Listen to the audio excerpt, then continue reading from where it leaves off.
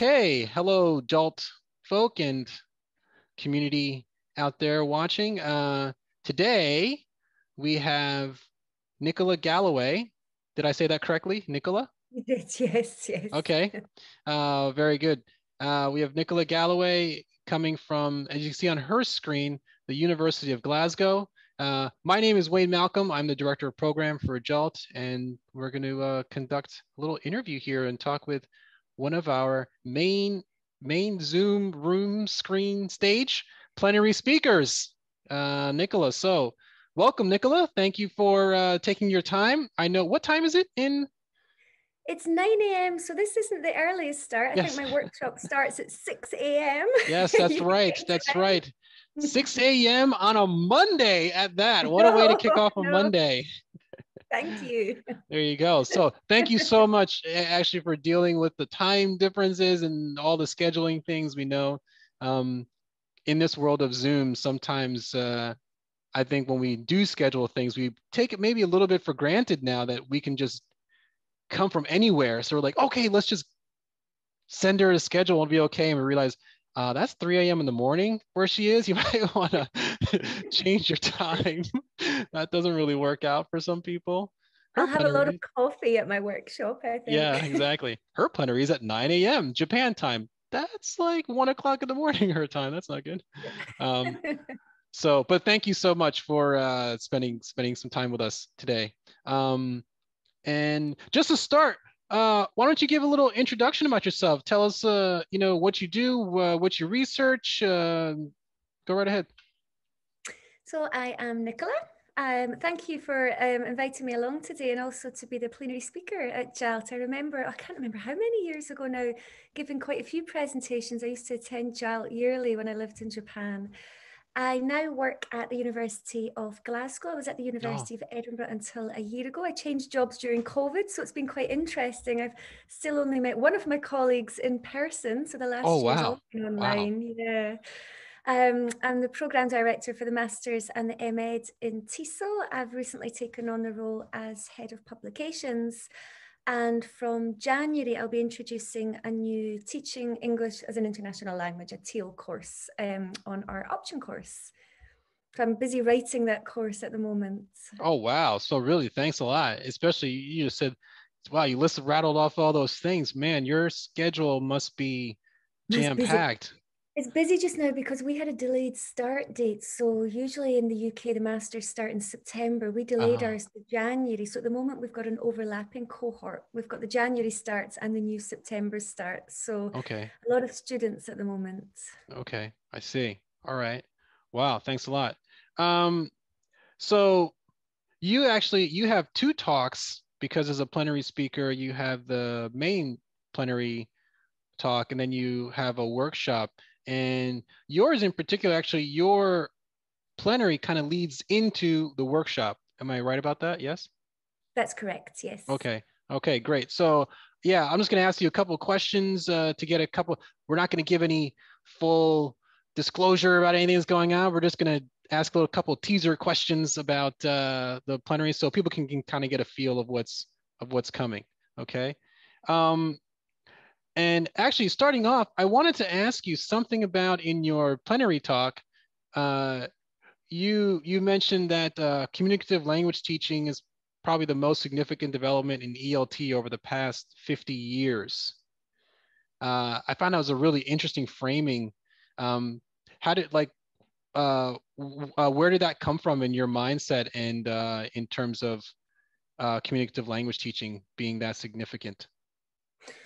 Well, I think in the field of TESOL, we've seen this constant quest for the best method over the years. There's been a real focus on methodology, Mm, almost an obsession with finding that the best methods, and then another one becomes popular that replaces the previous one that becomes fashionable. So we've seen from grammar translation to audiolingual, and then we had the focus on needs analysis, the development of ESP in the 70s, and then the notion of communicative competence. So we moved away from the focus on grammar towards communicative competence. And then we saw a number of associated methodologies within this paradigm.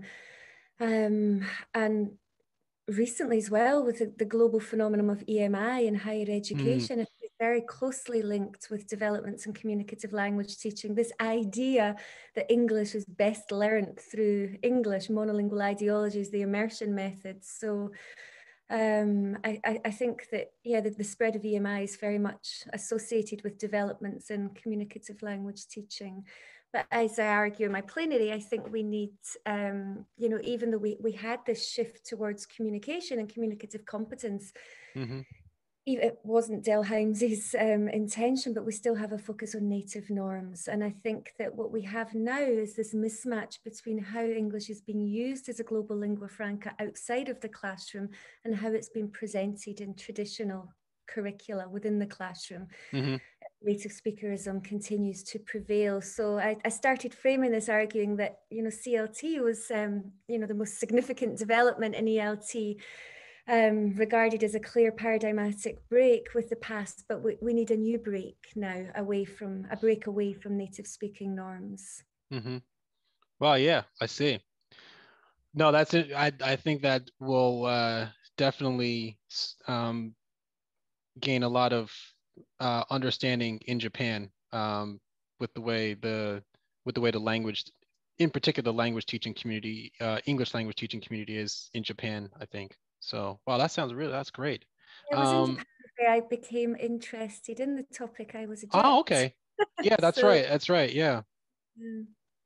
I was in Gumaken, in a very rural village, Namokumura. And it was there I started to question, you know, what is my role here? I was given a CD of American English to try and make my Scottish accent sound more American. My spelling What? was corrected on the board because it was British spelling, and I became fascinated in varieties of English and attitudes. And then also, you know, as I continued teaching there, I soon felt very inferior to my non-native English speaking counterparts who had a much superior knowledge of the English language and were qualified teachers. And I was a Yeah. swimming teacher, an English teacher. So that's really where my interest in this topic stemmed from. And then I did my PhD on Japanese students' attitudes towards English. And I've continued my research in this area. So it's nice to come back to Japan to present the work. Yeah, that's great. That's great. So that's right. So you were actually living in Japan, like I wouldn't say long time ago, but you were living in Japan. So that's pretty, yeah. So you definitely have a lot of connection to here, which is great.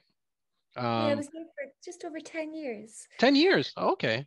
Oh, great, great, great. All right. So you're Japanese. You're good to go. uh, um, okay, so looking at your plenary then, could you give us a little teaser about something you mentioned kind of at the end of one of the abstract about what the 21st century ELT in the 21st century should look like? That's going to be in your talk, I'm sure, but could you give us a little teaser about what you think the ELT in the 21st century should look like? Yeah, I'll draw on work in different paradigms. I mean, I use global Englishes as an umbrella term. So it's an inclusive paradigm that aims to bring together work in the field of world Englishes, English as a lingua franca, EIL, and also resonates with work on translanguaging, and also within the field of SLA, so the multilingual turn.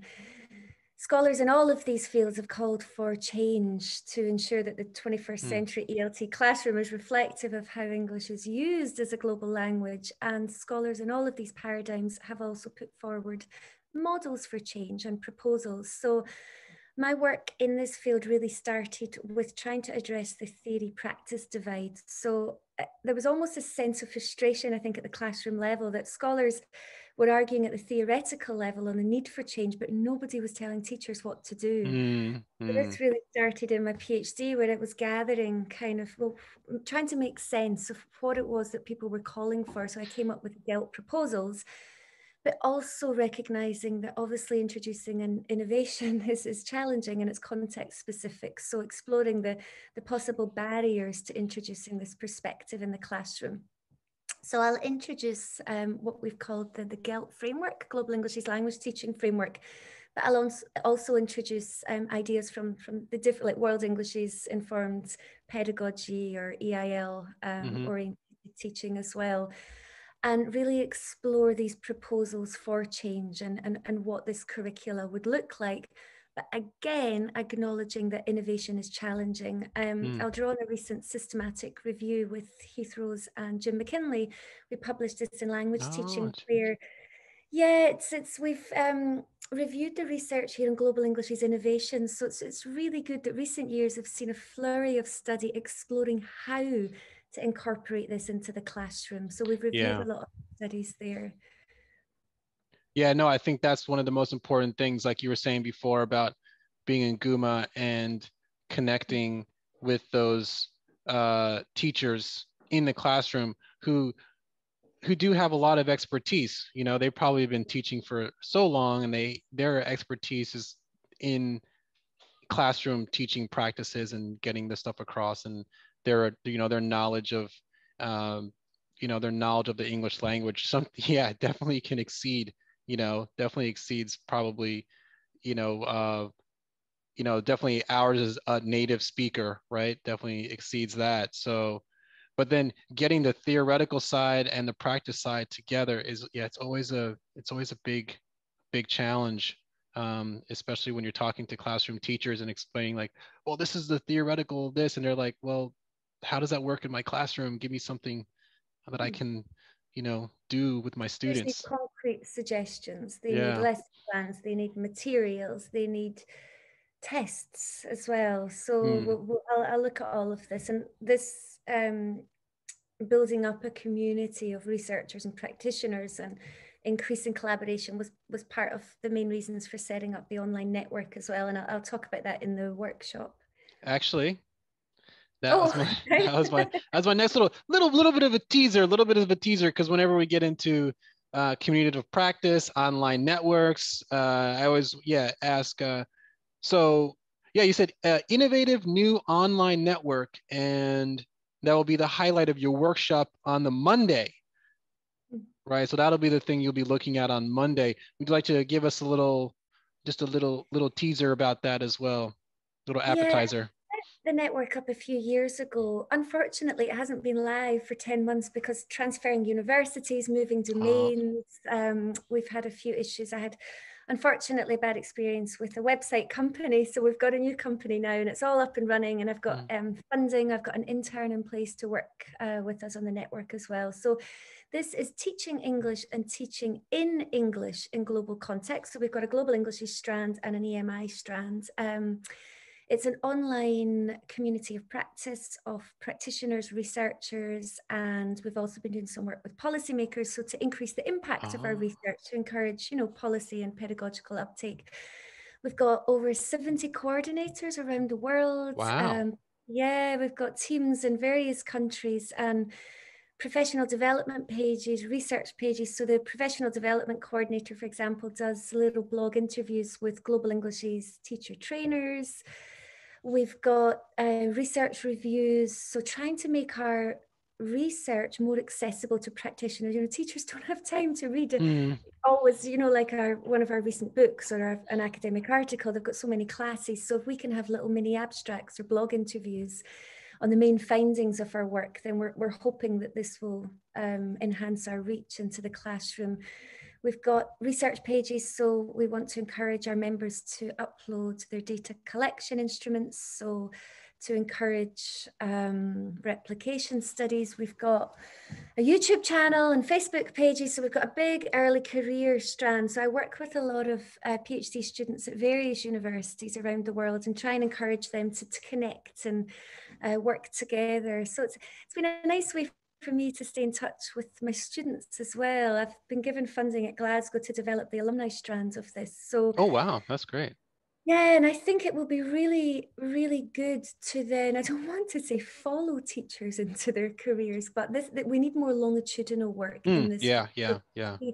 How, once students graduate from the masters, how they're returning to their home context or to work somewhere else, are they incorporating any of these perspectives into the classroom? How, why not? Or how do they adapt things? And So yeah, there's a lot of different purposes to the network, but also we meet people at conference. Well, not now, but we meet people at conferences, and you have these conversations, and then we all go home. And I thought the network's a really nice place for us to stay in touch, and we've got mailing lists and newsletters. So we're doing it all on a voluntary basis. So it's been a lot of work, but I'll go through this in the workshop, and we'll have some interactive activities. So yeah, I hope people will come along. Yeah, that's great. I mean, that you hit on so many different, so many key points. One, that policy point. I often think that's one of those things that, and it may be very specific to Japan as well, is that because the Ministry of Education kind of lays out all the guidelines for the schools in the different subject areas, policy is really important to how teachers then teach. So once they lay out this policy about what, you know, in our context, language teaching is going to be, how it's going to follow, the kind of curriculum and stuff like that. So that kind of policy directly affects what teachers do in the classroom. So a look at that is so important, getting different perspectives about, it's just so important, because one just leads Yeah, into we the work in next. the research sections with, and I'll focus on this in the workshop. Yeah, how to increase, I mean, we keep hearing, particularly in the UK, this word research impact, and what is impact? What does it mean? And what are pathways to impact? So we'll look at this in the workshop, and yeah, really how to increase the impact of our work in global Englishes and to influence, like you say, policy and pedagogy. Wow, that's great. Wow, sounds like a huge undertaking if you have all those people from all across the world. You must have like a bank of clocks on the back of your wall in your office or something that has like the time in each time zone. This week's been funny. I've had lots of things at different times. So I'm actually taking the day off, and I'm taking my road bike up the north in Scotland. So for the There you go. There you go. Get a little bit of a reset, a little time reset back, so you can get the regular time. But then it's going to get thrown off with JALT again. So it's okay. I know, 6 a.m. That's But I okay. understand. I mean, it must be difficult to plan with people in lots of different time zones. Yeah, I'll ask our program chair who does all the planning. I just tell him, make sure this works out. And then he's like, okay, I'll try that, make sure it works out. But yeah, I totally understand your volunteer, like managing all that, because JALT is basically volunteers. So it's a group of volunteers that puts on the conference and manages the organization and stuff. We have a office staff who then kind of keeps all that glue together in a central place, but a lot of the other decisions and even some day-to-day logistics things are all run by volunteers. So it's an amazing effort that once people get passionate about something and they get into it, it's amazing to work with them on that level. So I definitely, cheer you on for all that that you're doing there, especially for obviously the community that we're working in. So that sounds great. We have here your main plenary is on the Friday, and you actually kick off the day by closing out the day, because that day we have a day of technology and teaching workshops as well as professional development workshops, and your plenary kind of capstones that day, moving into then the bigger weekend. And then also your workshop is on the other side on the Monday, so you kind of bookend the conference in a way. No pressure there. Yeah, so no pressure at all. You kind of start and end the conference in a way. So yeah. So no pressure.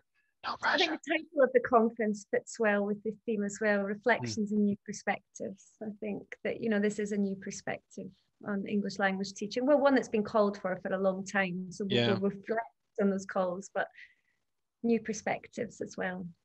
Yeah, that sounds great. So won't take up any too much more of your time. So let's, with that, bring it to a close. And why don't you give us a little summary, or maybe you could tell us where we could find your research, some other things that you're doing. So you can find the link to the online network, I think, in my profile, staff profile at Glasgow. It's Global English's EMI network.com, I think. I should know that. I will know that for the plenary talks and the workshop. We have a crackpot of a researcher, our PR guy, who will find that probably and put it underneath your name. So go right ahead.